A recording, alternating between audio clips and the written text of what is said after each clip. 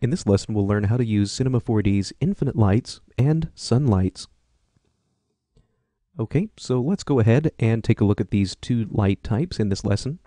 So once again, we're going to go up to our top bar, and let's start with something like the infinite light.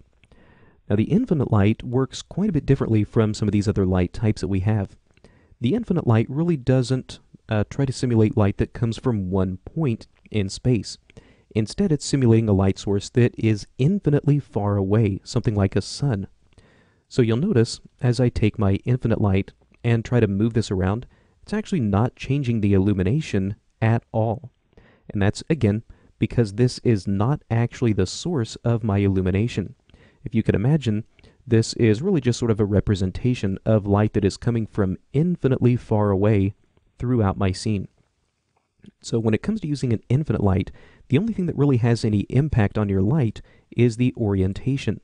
So this is sort of like, again, maybe a sunlight, where if you would imagine the sun rays moving in a certain direction, this is sort of what we would get. So if I go back to my light, let's take a look at the General tab, and I'll just turn on maybe some simple ray trace shadows. Now if I press Alt-R on my keyboard and rotate this sun, you can see sort of the effect that we have. One of the things that we start to get with this infinite light, again, it's not really trying to simulate light that is coming from one particular point in space. So whenever it comes to using shadows with something like this infinite light, you'll notice that our shadows run completely parallel to each other. Now this is very different from what we would get if we had maybe something like an omnidirectional light, where again, in this case, the light is coming from one particular point in space, so our shadows will radiate outward from that direction. But an infinite light, like I said, works a little bit differently. It is not trying to simulate something that is at this actual position in space.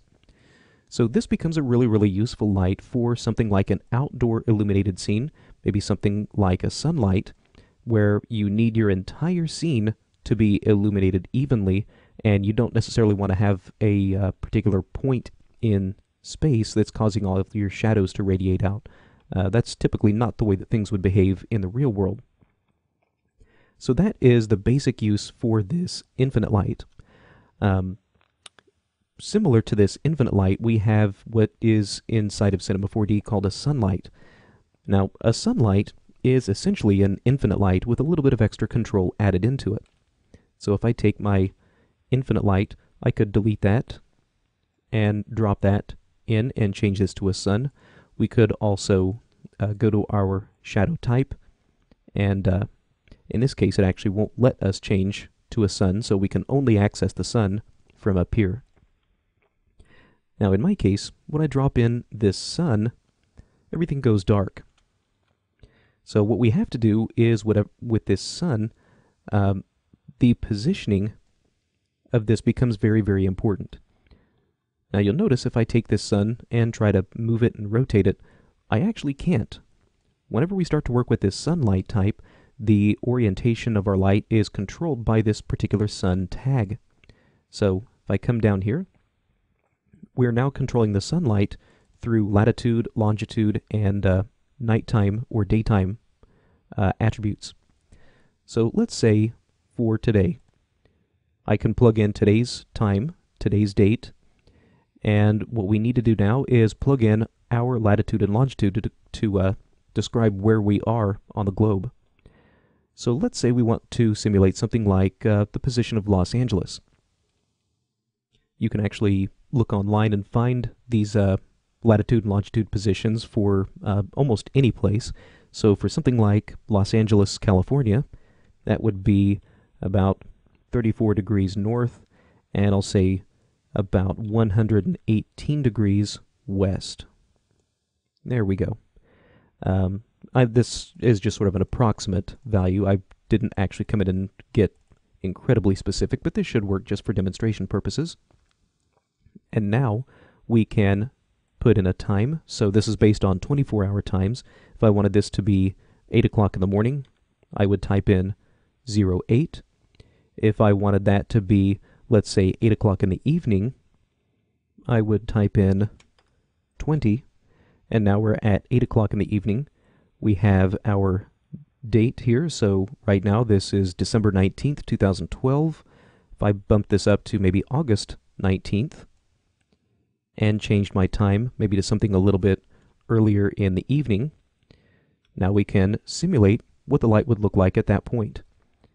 So now if I come in and render this out, there's our lights and our shadows that have been applied.